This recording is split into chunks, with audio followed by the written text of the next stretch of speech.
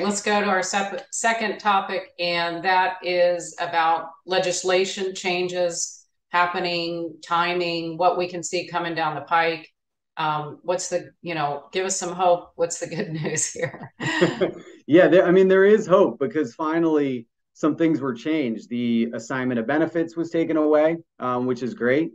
Also, the attorney fee, the one-way attorney fee was taken away as of January 1st. So that is very good for the future. And that will affect us kind of slowly. Unfortunately, it's not going to stop any bleeding overnight. I honestly was hoping for what's called a roof value schedule, which means that basically as your roof gets older, it depreciates as far as instead of paying full replacement costs for it from an insurance perspective, that would Mhm. have opened up markets overnight.